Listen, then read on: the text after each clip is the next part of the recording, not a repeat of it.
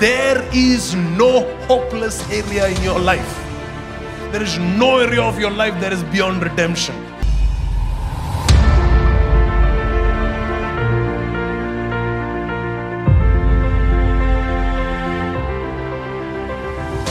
God chose us and said, I have set my gaze on you, daughter.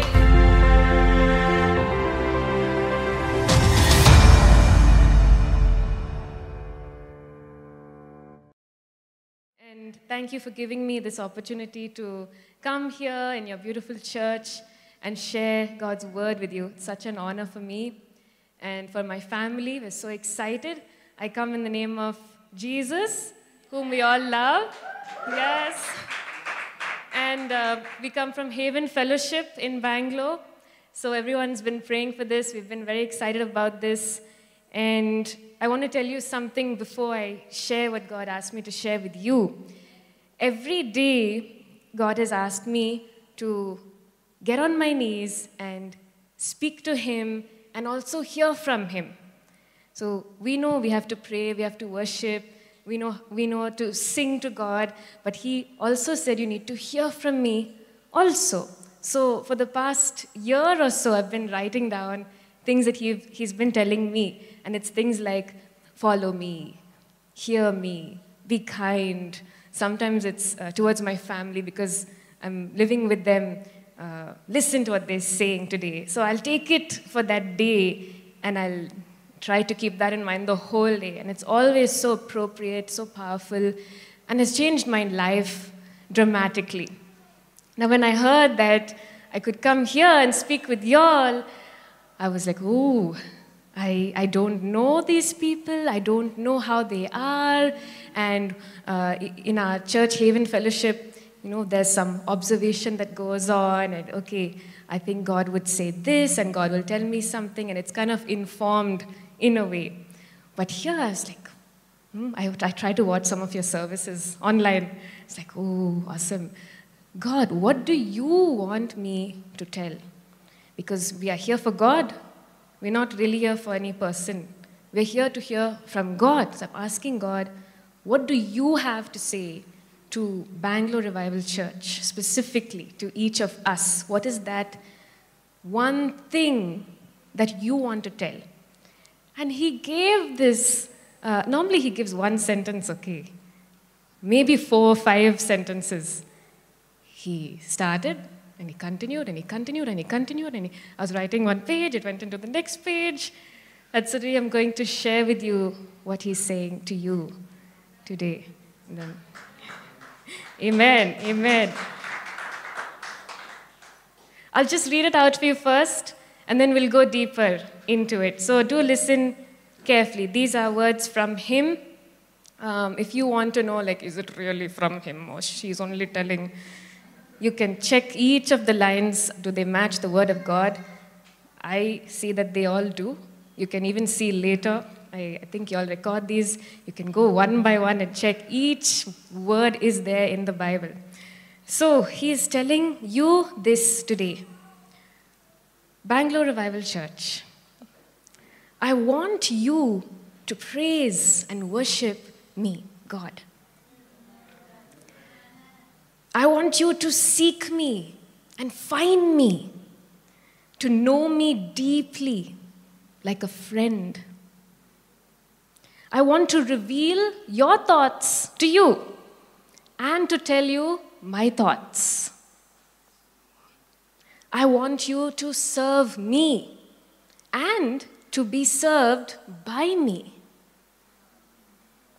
I want you to honor me and to see me ahead of you, and to come to me. I want you to want me, to give me everything you have, to trust me, to delight in me, to chase after me, to bow before me, to come before me, to adore me, to hallow me, to deserve my praise, to sit at my table and to eat with me. I want you to know that I am Jehovah Rapha, the healer. Praise God. The God who heals. That I am your protection and provider. Father, not foe. I will deliver you from every trouble if you come to me. I will keep you in good health till the day that you are supposed to know me deeper in sickness and to be fully known by me after death. I want you to know me and to be with me all the days of your lives. I will be waiting for you until you decide you want to give your lives to me. You must if you want to live. Oh, praise God. Let's pray and we'll continue. Father, thank you for your word, your precious word to your precious people. Speak to our hearts, O God, and reveal your thoughts to us. In Jesus' precious name, amen. Amen. I just love what he has told you because it's so fueled by his love. He wants each of us to be more than best friends. It's like he's calling us into marriage with him. And there's so much of a desire for each of us here to not be just the average believer, but to go all in. Now, nobody will call us so deeply if they don't want all of us, all in. So when I was writing this for you, I was like crying, like, oh, this is so beautiful, this is so lovely, and so excited for you. So let's go little by little. This can take many months to talk about, but we will try to see the main things that he wants to break down today. Starting off with praise and worship. As you all rightly started, praising and worshiping the Lord. You all know how to praise. I love my African brothers and sisters. Their praise, there's something so awesome about that.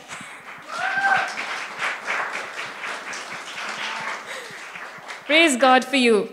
And I love my Indian brothers and sisters with the deep humility and the deep, adoration, the sincerity, both put together. Awesome combo.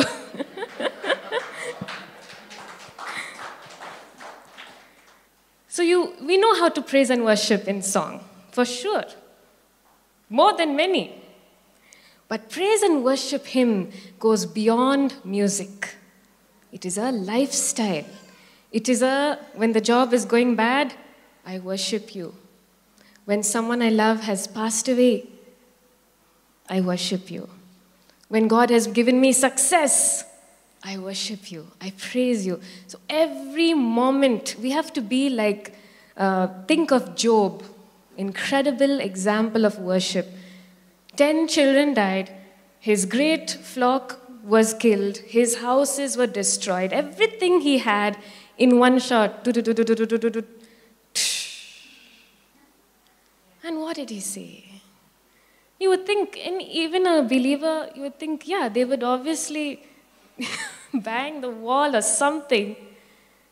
They would be on the verge of not knowing how to live anymore. But this man, he's grieving. He goes on the floor, he puts ash on his head. But what he says, blessed is the name of the Lord. I came naked into this world. I will go naked. Whatever God has given me in between was his blessing to give and take away. Blessed be the Lord. We sang, I worship you. You are God. You are Messiah. You are wonderful. Beautiful words. Take the songs that you love and make it go into each part of your day, no matter what happens. And you will be living a lifestyle of praise and worship, which is very beautiful to God. God wants us to seek and find him. You may think, excuse me, I am in the church. I have long ago found him. I am a deep believer. What are you saying?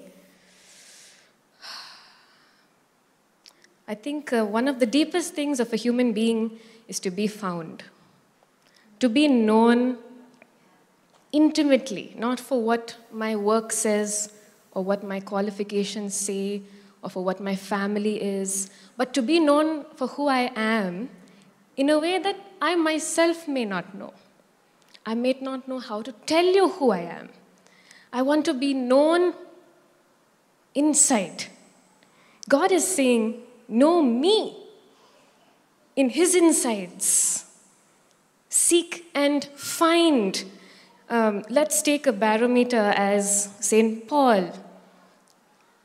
In the book of Acts, he is saying he's in chains. He is going to where chains await him. Imagine that you knew you were sentenced to prison and you're going into that region. The Holy Spirit gave you a vision of being imprisoned and you're going to that region. And he's telling, I go to where chains await me, but none of these things move me. Imagine that. I read this when there was something happening in our home. My brother was suddenly losing his mind. And I don't know if you all know, he's visually challenged, so that itself is like, okay, it's a blessing if we can praise God in that. We got used to that. Suddenly this happened. And then we were having physical violence at home all of a sudden. In a home which is very gentle and loving, suddenly there's like, and those things which I've never seen in my life, not personally. And I read this man, he's been whipped, stoned, and he says, none of these things move me. They don't even, he's so firm in Christ. So if we have not got that yet, if little things can move us, if a little bad day makes us sad, depressed, discouraged, anxious, something's not going our way, we get frustrated. It is natural, but God is supernatural. So if we haven't had that firm, unshakable faith that we see these disciples had, we see people in the Bible have, we need to seek and find it in Jesus.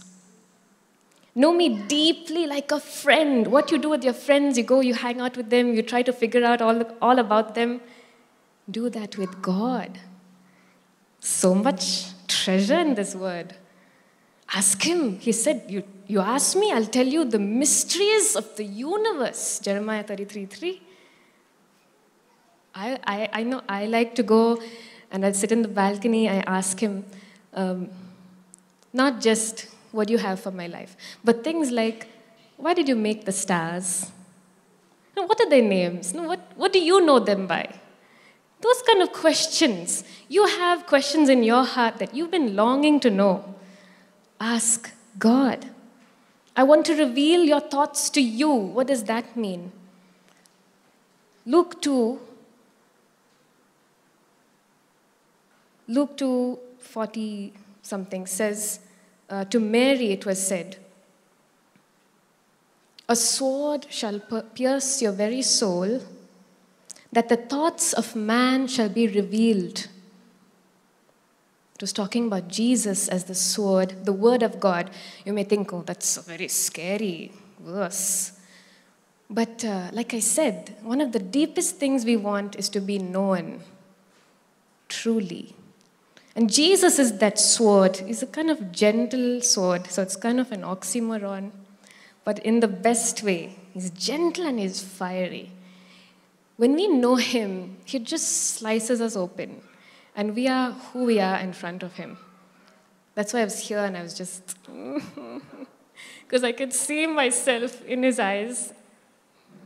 There is so much filth, and still he's seeing me through Jesus, and he's seeing me white. He's seeing me flawless, and it was just too much. It was too much to handle. I want to tell you your thoughts. Why? Because we often think, I'm doing what I have to do. No, I'm reading my Bible, I'm praying, I'm worshiping, I'm going to church, everything's fine. He wants to tell us what we really are. And he wants to tell us who he really is. There's this word which has millions of thoughts of him. We can start here. And there's millions that he wants to tell us specifically. He wants to tell you about your day.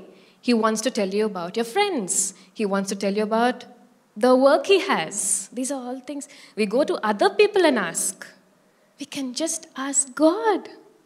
And he will tell. I want you to serve me and be served by me. Serve me, we know what to do. We have to give our life to God. And everything we do, we honor him. What is this to be served by me? This is blasphemy. But it reminds me of Jesus, when he was tempted by the devil. In Matthew 4, it says, after he was tempted, angels came and ministered to him. Wow. We think of ministry as like this kind of thing, no? You tell the word of God. What is ministering by God? At the core, ministry is serving. Serving, you can go to a restaurant and you see people serving you, they're giving you things. What the angels did to Jesus, I don't think they came and gave him some theology class. They would have come and they would have strengthened him. They would have refreshed him. They would have taken care of his hunger. He had fasted 40 days and nights. They would have encouraged him from the inside. God wants to do that for each of you today and all your life.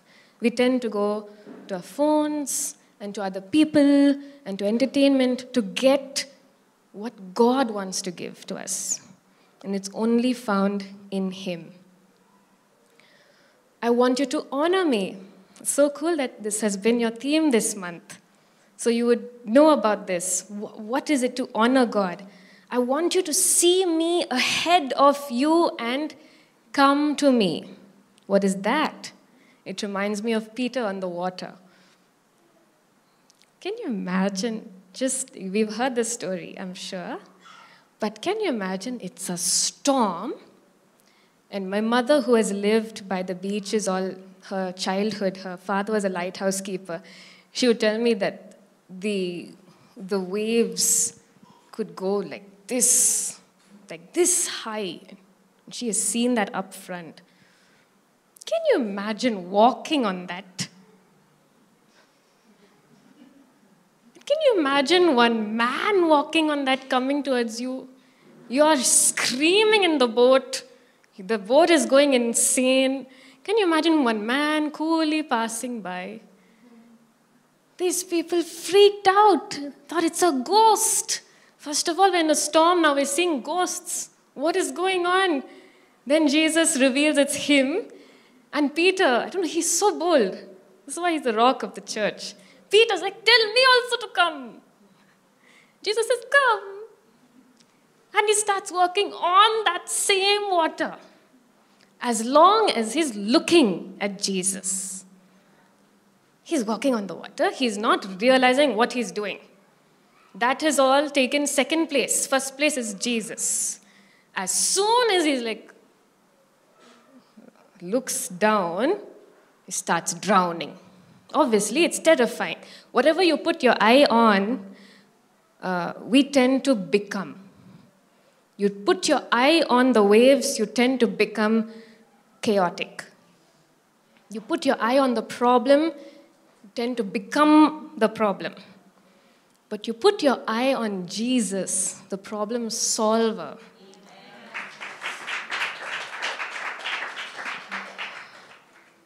You will tend to become like Jesus. And you will walk on the water. So he's saying, look at me and come to me. See me. Don't look at your life. Don't look at your day. Don't look at your stuff. Don't look at the people. Look at me. And that's it. That's all you need. Then he says, want me? We know we need God. That's one of my favorite songs. I need you more than yesterday. We know we need him. We can see how weak we are. But do we want him? Is a much harder question. There's so many times when I've struggled with sin. The reason I've struggled is because I didn't want to stop sinning. Anyone relate? Yes. Okay. Because that's a horrible thing when you actually want to keep sinning. But when you want God, he makes it very easy. He shows the way out. He shows himself. He satisfies us.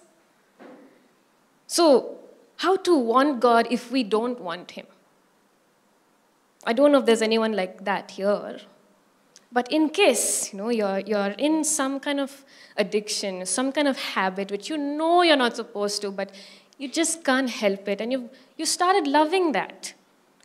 How do you want God instead in that situation? Taste and see that the Lord is good. We had a communion. I was looking at that glass, and every time I'm amazed that a precious God would send his son and let him bleed, let him die for me. When you taste God, he's like honey in the rock. He's like in a desert where there was nothing, you finally get a drink of water. That is God. And when you taste that, the more you taste him, the more you want him. I had a problem earlier where I didn't want to drink water. Very stupid problem. This is one of the basic needs of humans. And I didn't want water. Even now I tell my parents, I give them so much trouble. I say, well, it's watery, so I don't want it. And my father happens to also have had that problem. And he had the privilege of experience to tell me, look, if you want surgery of removal of kidney stones, then you can continue as you are. If you don't want that, just might as well drink the water. So I was like, okay, I'll drink. I don't want surgery for sure. I'll drink. The more I drank, the more I wanted it. The more I had it, the more thirsty I became for it. And now I apparently drink more water than my dad. So what I'm trying to say is, the more you taste God, the more you want him. And your taste for other things starts fading away. People who stop eating chocolate, I'm not one of those people, they say the more you stop, the less you need sugar. The more you stop eating sugar, the less you need sugar. So this will be like I said already, lifestyle of tasting and seeing that the Lord is good. If you want to want God, but you're not there yet, keep eating him. That was one of the controversial lines where the followers of Jesus were like, I'm done, I'm going. I don't know. This Jesus, he was doing so well. He was healing everybody. He was adored. He had many, many followers. And then one day he says, eat me, drink me. And they're like, oh, I don't know. This guy's mad. Bye. But then he told his disciples, I'm talking about the Spirit, man. Can't you all make out? I'm talking about the Spirit. The Spirit is truth, and the Spirit is life. We are flesh, but we're also spirit. So much we look at our flesh. We're like, my flesh is hungry, let me eat. My flesh wants to be angry, let me be angry. So much we listen to our flesh, but we forget that we're also spirit. And it's the Spirit within us which longs, which feels lonely, which wants love. And we think somehow that by following the flesh, we'll help our spirit. But the only way you can help your spirit is by following the Holy Spirit. Amen. What does it say? Give me everything you have. You may think you have already. I had dedicated my life to God. How many years ago now? About 4 years ago, when this Haven Fellowship started, I knew, oh, you're going to talk about the Word of God, you better dedicate your life so that your actions match what you're saying. But every day He shows me there's more to give. There's more to give. You need to give your thoughts. You need to give your worries. You need to give your favorite things, everything. Give it to God. Trust God. I have major trust issues. So this was difficult. God, my pet died long ago. I don't know if I can trust you now. I don't know. I thought you knew what I wanted, but it didn't happen, so I don't know if I can trust you. But God's saying, I want you to trust me. Because when you trust me, instead of fighting when there's something dangerous happening, you will just let me lead you into life. Sometimes there's no time to, argue with God and question Him. There's a place and a time for that. Sometimes you're in danger. You're just about to make a horrible decision, and that time He's like, trust me. And He's saying, no, but why? No, but tell me what it is for. And you miss. And He's like, I didn't want you to go through that trouble. If you had just listened to me, you would have avoided that. Trust Him. The more you trust Him, the more you will know that it is worth trusting Him. He's not one of those guys who look very trustworthy, and when you actually trust, it's like heartbreak. Or vice versa. One of those girls who look very trustworthy, and you go and... He is a God who is completely, utterly, from every angle, whatever He tells you, 100% truth. Always. Delight in me, He says. Delight is a very strong word. I knew I had to read my Bible when I was a teenager, but I was confused when I read the Psalms when David was saying, I delight in your law. I was like, what is there to delight in the law? Do not commit adultery. I delight in your law. I was really confused. And I said, God, if He's enjoying this, I also want to enjoy. Otherwise, it's not worth it. It's not worth going around with a moping face. I have to not commit adultery. I have to not lie. I'll just do it because I'm supposed to do it, and I'll get life. Otherwise, I'll go to hell. I don't want that kind of superficial life. I want what David had. I want to be a woman after God's own heart. That or nothing. So I've been seeking God in that way. I want everything you have for me, nothing less. And some people come to me and say, you're so fortunate. God has revealed Himself like this to you. I'm so confused because He wants to do that with every single person. He doesn't choose one person and be like, to you only I will talk. Anyone who comes to Him, He accepts. Whoever believes in Jesus shall have eternal life.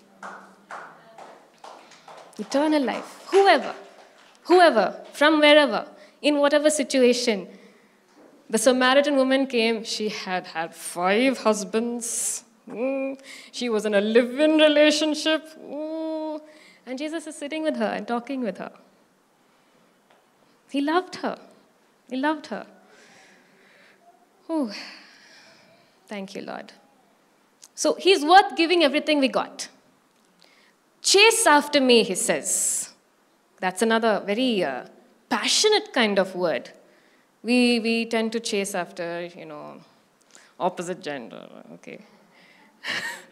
That is let's see what he's doing, or let's see where she's going. Why do we chase what we chase? You may not be that kind of person. It may be an addiction. It may be something to do with something you're watching. It may be a project that you're chasing. Why do we chase what we chase? We somehow think there's a treasure in that, which is worth chasing. It's worth being undignified for. God is saying, if you chase me, you'll find that treasure. And much more. Much more. Then he says, bow before me. Okay, not once, not on Sunday, but throughout your day. Let it be in subjection to who I am. Remember who I am. I am God. And you are made by me. So many times we act like we are God and God is helping us. God, I asked you yesterday to do this. Did you do it? You did it? No. When are you going to do it? It's like, I'm God. Bow before me. Come before me. God sits on his throne room. And his Holy Spirit goes everywhere. He sent his son, Jesus. But how do we go and meet a king? We have to go prepare ourselves. We go and we bow before the king. We do that for humans. If we were getting to meet a government official, we'd be like, okay, is everything proper? Do I have all my, Aadhaar card and whatever I need to meet this great, grand person? Do I get a gift? What can I give that is the best? And you'll go before him and give full respect. What about God? What about the King of Kings? There is advantage in the new covenant where we can worship from anywhere, right? But it also comes with a con, which is, sitting in the chair like this. God, you're so good, you're so good. You're so awesome. There's no rule to how we worship, but he's saying, can you also bow in your heart? Can you subject yourself to me? Can you adore me? Can you hallow me? This is not for his pleasure only. He's not fanning himself by all this. It's for our good. Because we were made by him, so the only way we can have life is to bow before him, to worship him. We were made for that. So when we're worshiping God, in honor and in fear of him and adoration, we are connecting with our purpose. Every other time we are a little disconnected and we're able to kind of survive until God decides, But when we worship, you're connected. So it's for our good, what he's saying. Deserve my praise. What does that mean? Ooh. God is only pleased by our faith. Because we have proven to him that we are way below his standard of holiness. He understood that long ago. He sent Jesus long ago. The only way you can please God is to have faith in a sinless Messiah. Is that much? Is that a lot to ask from us? He's not asking us to cut yourself 5 times, like how the worshippers of Baal did in the Bible. They would whip themselves and pain for my God. He's not asking that. He's not asking sacrifices. You have to get animals and sacrifice. He's not asking for money. He's not asking for your family. He's asking for faith. Just faith. You can do that. We can do that. Let's ask God to give us the faith so much that he says, wow, I have never seen such faith in all the world. Do you recognize that marvel? There are 2 places where it says Jesus marveled in the Bible. One place is he marveled at their unbelief. Now, why I like this word is because I always thought Jesus could not be surprised. He knows everything. He knows our thoughts. So whatever you say is yeah, I know you were going to say that. So I thought he'll never be shocked, shaken, surprised by anything. But the word marvel means, wow, that's fresh, that's new. I have never seen anything like that. Now, what a thing it is to make God marvel. Amazing. So one place, he marveled at their unbelief. He's like, I just asked for faith. That also they cannot, means I don't know. The second place is when he meets the centurion who says, you don't even have to come to my house to do this healing. Just say the word. He was far from that person's house. This man who is not in the Jewish clan, he's supposedly foreigner. At that time there were so many barriers, children of God and aliens. But this man from that side is saying, you stay where you are, one day away from my house, and you just speak it, and I know that my servant will be healed. And then Jesus says, wow, I have not seen such faith even in Jerusalem. So I ask God for that kind of faith, to deserve his praise. That's a praise. That's the best praise you can get from Jesus. Wow, that's the kind of faith I've been looking for. Let's ask for that kind of faith. What is that faith? Just believing that he will do what he says he will do. That's it. Trust. He says, I want you to sit at my table and eat with me. How many of us like food? How many foodies here? Yes, foodies. There's something so comforting about eating, right? It makes you happy, especially if it's your favorite food. It takes care of your hunger. God is saying, I want to feast with you. I want to celebrate with you. I want you to sit with me at my table. Imagine you're going into a king's palace. It will be an awesome thing even to get inside the palace, no? Like, oh, I got entry. I'm so important. But imagine if the king says, come, sit at my table, eat with me. I will pass the things to you, and we'll sit and talk. You'll faint off. I don't know. I would faint off.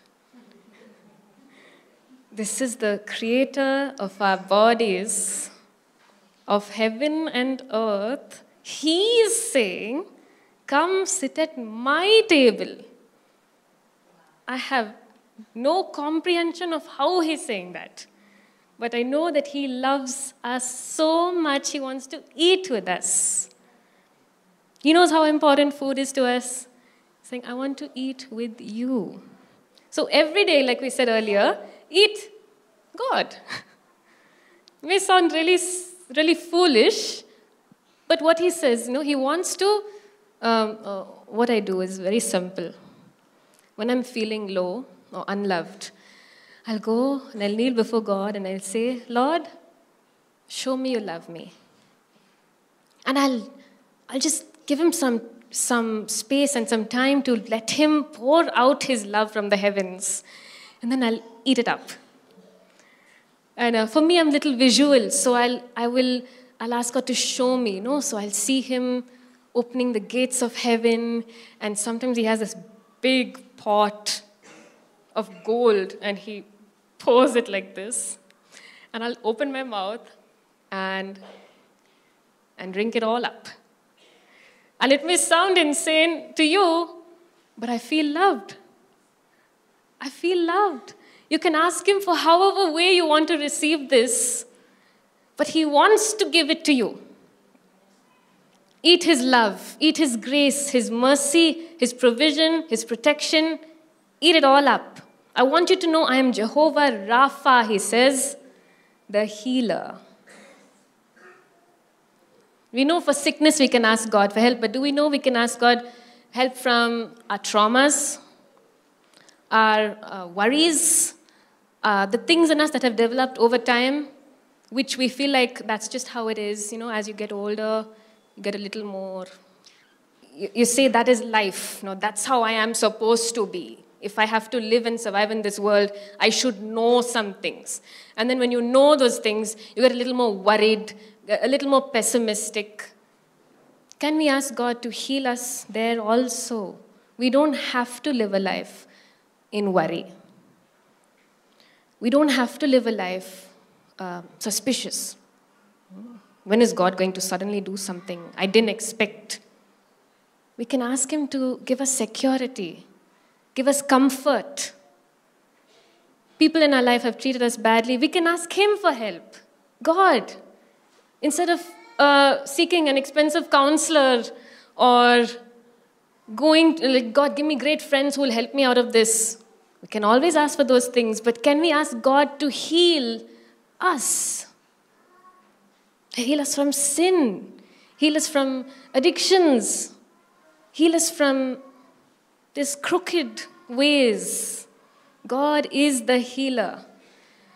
Think of Him like that. And you will not feel, if there's any fear to approach Him, you won't feel that fear. You will be like, my healer, heal me. He's saying, I am your protection and provider. I'm your father, not your foe. Reckless love says that. When I was your foe, still your love fought for me. And sometimes we treat God like the enemy, especially when things go wrong. I've been in God for so long, yet when something terrible happens, my first reaction is, how could you do that, God? How could you allow, did I do something wrong? No, what did I do wrong for you to allow this? No, how could you do this to me? It may be from some human being. It may be something that happened to everyone in that city. It does not mean it's from God. How does He suddenly become the enemy when something bad happens? On the contrary, when we were God's enemies, actually, we had disobeyed Him, we had lived in sin, we had dishonored Him. When we were His enemies, He sent His Son, His beloved Son who didn't sin, to die in our place. Now, how can we think of Him as a foe, as an enemy? He's totally on our side. He is more than on our side. He gave up everything for us. I'm your father, not your foe, He says. I will deliver you from every trouble if you come to me. We talked about this in Haven Fellowship today. The escape route. Every situation that has a temptation is common to all man. But the Lord is faithful, who will make a way out. I have been in situations where, some addiction, too embarrassed to say what addiction, and I'll be in the middle of it, and suddenly I'll remember God, and I'll say, God, why aren't you getting me out of this? This is just continuing. He taught me slowly that it's not like an escape route. If you're in a bus, there's one window sometimes which says if there's an emergency, you have to break this and go out of that.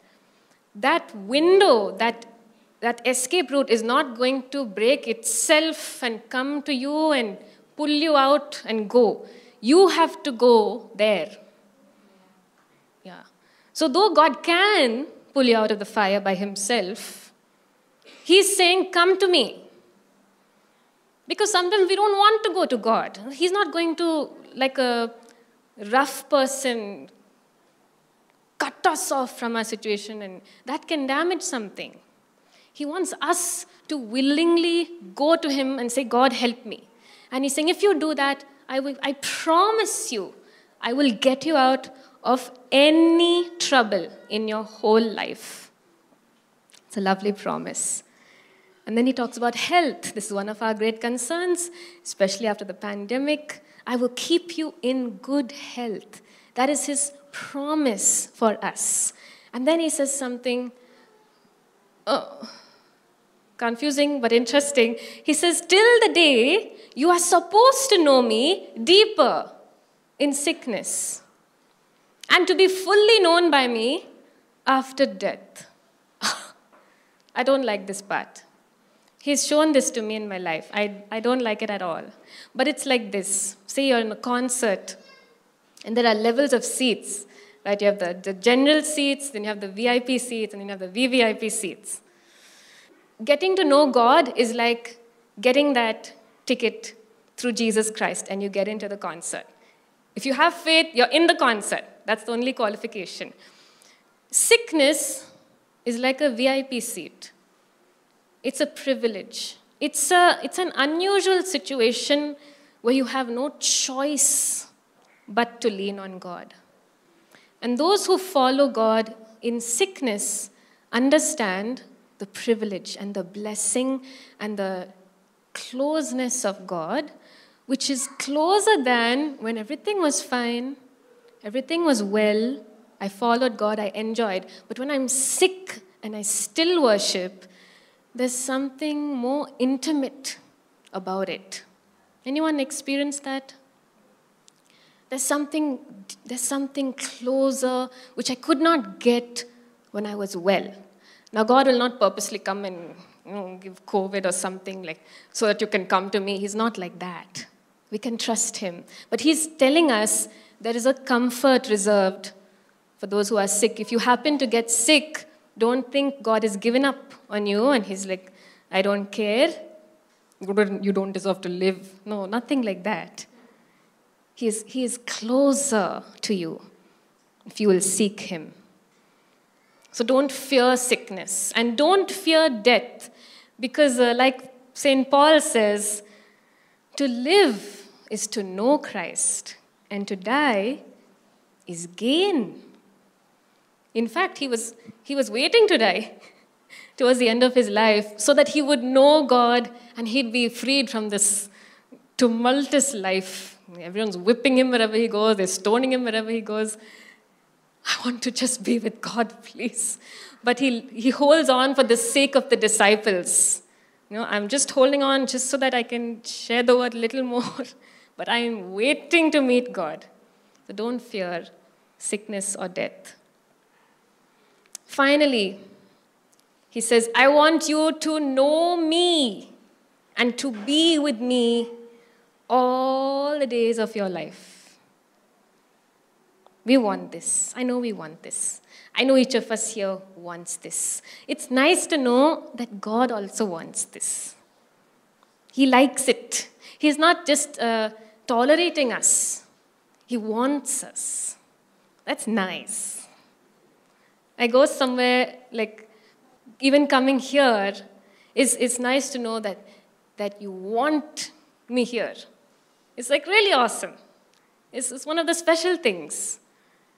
But to know God wants us, that's so great. He says now he's asking for a commitment. He says, I will be waiting for you until you decide you want to give your lives to me. You must if you want to live. I see this like a world on fire, and we can see it burning. We can see the darkness, we can see the tragedies, we can see the death in this world. And God is our escape route. See, he's not saying, unless you obey me, I'll kill you. No, we're already all dying. And he's saying, I'm showing you the way of life. And this way of life, I don't want you to do it once in a way. I don't want you to do it twice in a way. I don't want you to do it weekly. I'm asking for everything. Everything. Give me everything. I gave you everything. I didn't give it to you on condition. I gave it to you whether you accept or not. Give me everything. He wants us to live. That's what I'm understanding. He wants us desperately to live. He wants us to have life. I was sharing with some students earlier this week. Some of us don't want to live. Like really, like underneath, we're like, I don't care, When God takes me, awesome. I don't know. I'm just kind of passing my life here. Just eat, sleep, repeat kind of thing. The best time I have is worshiping God, but I don't really care for myself and nobody really cares for me, etc., etc. The life God has is not this kind of life, where everything is broken and no matter how hard you work, things may or may not work out. The life God has for us is in a place where there's no suffering, no pain, no death. There's no Satan, thank God. There's no this flesh, thank God. New bodies, new closeness, a new heaven and a new earth. It's a good life. It's a really good life. Anybody who had it would want to be in there forever. So we can trust him on that. He may not show us the blueprint now. This is how it's going to be. You're going to sit in this room. This is going to be your mansion. Do you sign or not sign? He's saying, trust me. If you trust me and you follow me all the days of your life, I will give you every day a taste of what that's going to be like. We don't have eternal life only in heaven. We have it now also. When we follow Jesus, we taste that eternity now. I taste him when I was worshiping with y'all. Eternal love, eternal peace that passes all understanding. So do we make a commitment today? Can we give everything we've got?